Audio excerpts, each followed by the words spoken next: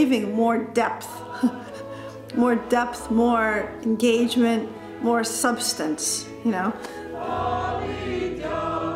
And then also sort of getting married to an Armenian from Istanbul, and who is also Christian, and our very strong Christian faith, and our joint interest in exploring this more substantively and getting involved in the community, asking deeper questions.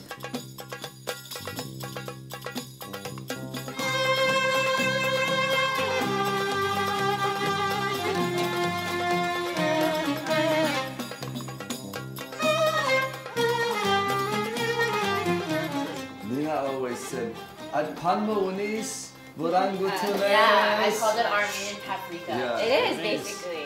Every time we have manta, she remembers that. Laura's family listened to the same music that we listened in Istanbul, Turkish music. Her grandfather used to play the zurna here, and her grandfather left right after the genocide. You know, her family grew up in the church, which is the same as the church that I grew up. You know, the services are the same, the language is the same, the belief is the same. So, and it's really amazing when you think about that, how that could be spread all over the world. And there is this sort of tie and connection that really connects us all together.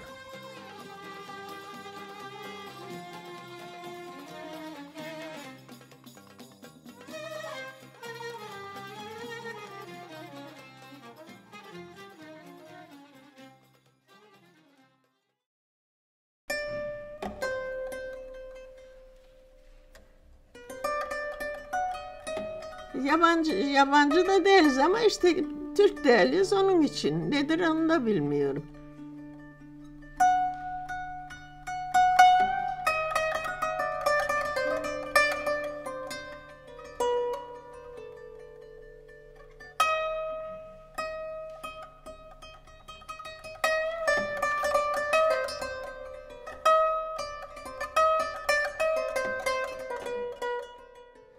Sonra işte çıkartmışlar evlerinden.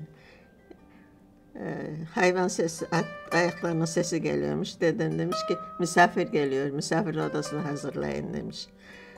Okey, onlar da öyle yapmışlar. Bir de bakmışlar ki misafir değil, 2-3 tane jandarma. 2 güne kadar buradan çıkacaksınız. Nereye gideceğiz?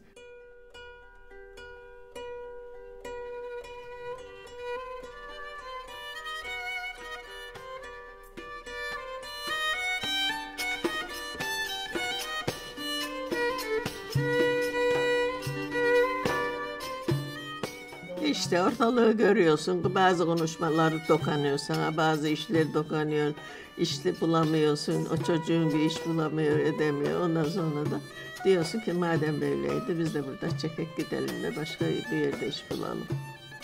Yoksa bizim işimiz neydi, evimiz barkımız varken buralarda? Denize 5 dakika yürüyerek giderdik, her sabah kalkardık, denize girerdik. Ben eve giderdim, o işine giderdi. Çok iyi yerdeydik ama ne yapalım olmadı işte. Türk komşularımız vardı, onların kızlarıyla arkadaştık.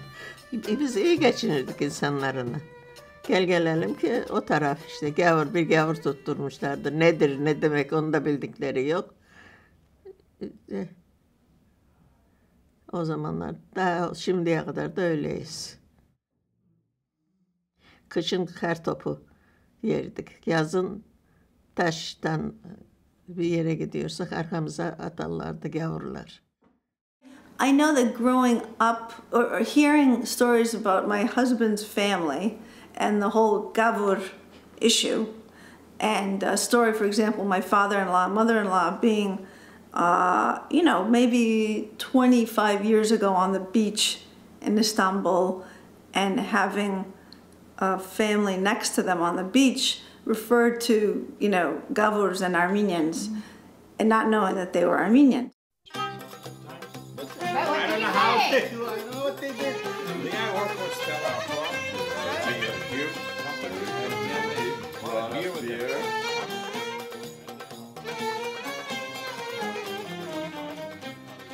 I am an American, I am also Armenian, but I feel like that's the perfect marriage, and And I feel like, yes, I'm very far removed from the generation that lived in Turkey and immigrated to the States, but my parents are actually immigrants. I'm first generation in this country, so it's still something that I attribute to my upbringing as to being so important to me. I was always immersed in the Armenian community in New Jersey, New York, and America. It is taught in Turkey that you're not supposed to speak, think. Speak is one thing, but think about the genocide. It really didn't happen. In every which way, it's ingrained in your brain. And if it did happen, it was wartime, and both sides were at fault, and some people died, and you just need to move on. So that's the attitude from kindergarten, and that's how you grow up. And somehow it does get ingrained in you. Even if you move out, it's not that easy to let that go and, you know, just switch gears and, you know, just do the opposite. Now, I remember when they first came to New York, going to Times Square for the April 24th commemoration, where, you know, before we moved, we didn't even know April 24th. We'd celebrate April 23rd, which was a Turkish holiday. And then we came here and found out, oh, there was something else that happened actually on April 24th.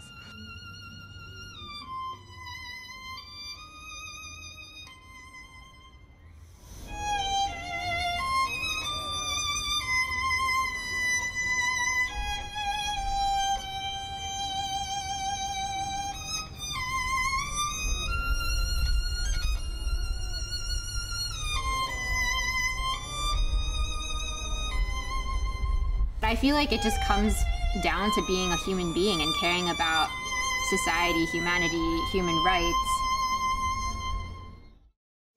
Yeah.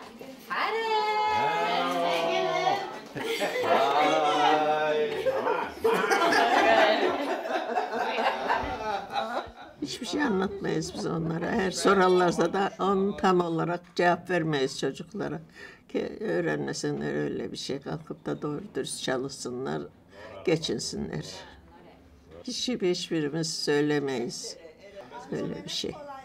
Öyle bir şey bakarsın karşılıklı gelir, öbürüne kavga etmeye kalkar. Ondan sonra da öyleydi, böyleymiş, şöyleymiş denmesin diye. Bir şey diyecek olsa sus olun, onu siz söylemeyin, size düşmedi onlar derdik çocuklara. Yani barış olsun. Barış olsun, sessiz olsun, sevgili olsun. Es շատ կուզեմ որ երթալ որ իմ աչքերովս տեսնամ որ ցուկ ուր ապրեցիք ուր մեծար Bırakırsak çünkü azap. Antenleri kınat, kumpav kaçırır, sazak kaçırır. It was kind of just, this happened. İşte noren tergolagor. Yeah, it's still happening now, right? But, you know, nothing more. No emotion, no. We say like hoki when we talk about having enthusiasm or some sort of emotional connection to something, passion. There was no passion behind her words, even though it was obviously something that was disheartening to hear. She just never really associated herself with it anymore.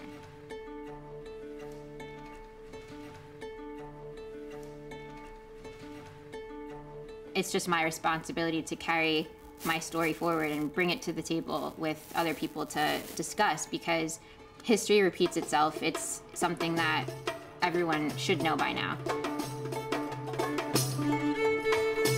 As Christians, we are taught to understand, have faith, forgive, have mercy, love. I mean, that's what we're supposed to do. You have to love your enemy, right? And your enemy does not want to get rid of this idea. So what are you going to do about it?